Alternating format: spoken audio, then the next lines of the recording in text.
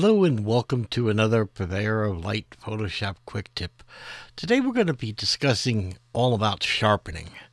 There seems to be about exactly no less than 26 different ways to sharpen your photos in Photoshop, and each one has its place.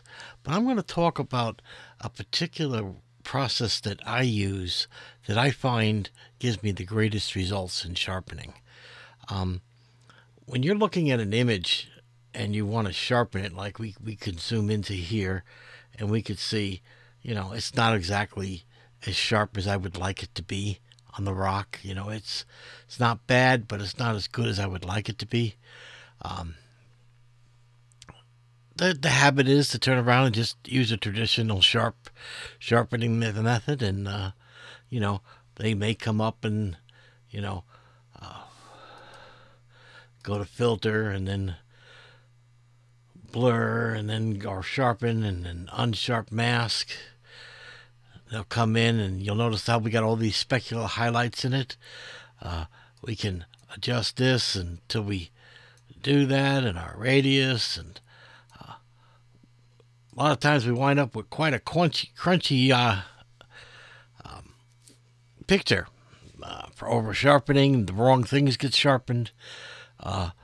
Now we want everything on this rock sharpened, but a better way to sharpen is not just with a broad brush like this. It's actually to target, okay? It's actually best to target the midtones. Don't do the shadows because that introduces noise and blockage. Don't do the highlights because that again will have a bad effect on your photos and introduce noise. What I suggest is sharpen only the midtones, okay, of your image. And I'm going to show you here a technique that I use that I find gives me the best results in almost all photos. All right, so first thing I'm going to do is I'm going to duplicate this layer, Command or Control J.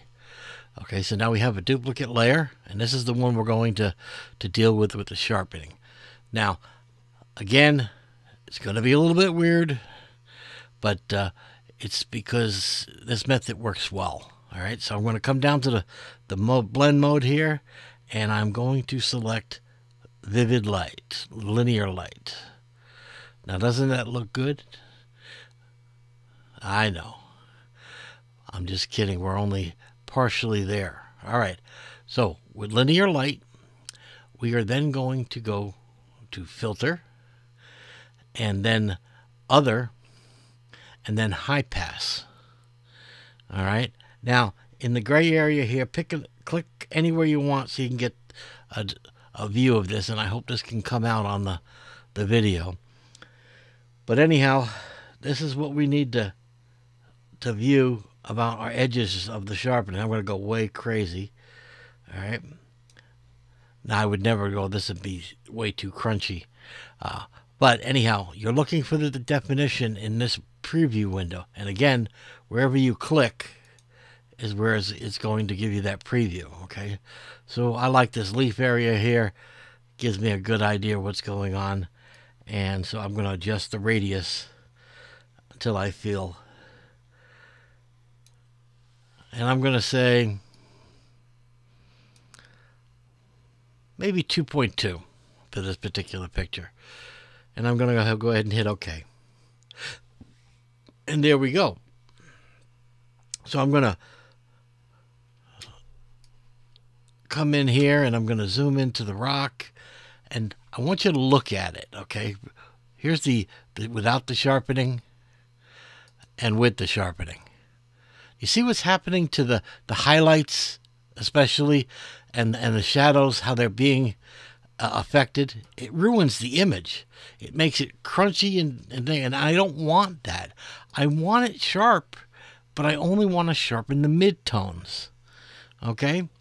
So the best tool in order to do this, okay, is a Luminosity Mask. So I'm going to come up and I'm going to use my favorite TK7 panel, and I'm going to make a Luminosity Mask, and I'm going to do the mids. So here's the level 1 mids. Now remember, with a luminosity mask, anything that's in white or gray, in this case, is signifying that those are the areas that are going to be affected. Okay? If I go to a level 2, that means more is going to be affected. If I go to a level 3, that even means even more is going to be affected. Okay? So you can see here, anything in white is going to be affected by the shadowing, okay? Because that's what luminosity masks. They're black and white images where white is going to get the most effect. Okay? All right, so I'm going to go ahead for a level 3, and I'm going to make a mask out of this. And there we go. Okay, now I want you to look at the difference, okay? All we did is put a mask on it, but look how different the rock looks, okay? I'm going to disable the mask. Let me close this panel up so you can see everything, all right? I want you to really see how it affects the rock here, okay? I'm going to disable that mask, and look at that. The crunchy default is terrible. But when I limit the sharpening to the mid-tones only, okay, now I've got a very nice effect. A beautiful image, and I brought in so much more detail. There's your before, and there's your after, okay? And again, I think if you look at this, I think you're going to agree. This will give you a wonderful, wonderful results. Okay?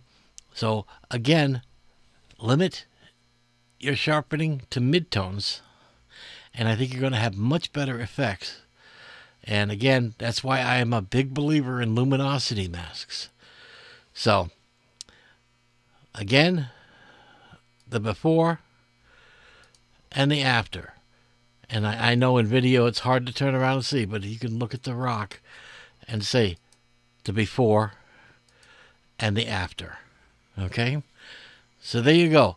There's my secret sharpening method. So hopefully you find this useful. Experiment with your own photos and see if it works for you. Until next week, you guys take care.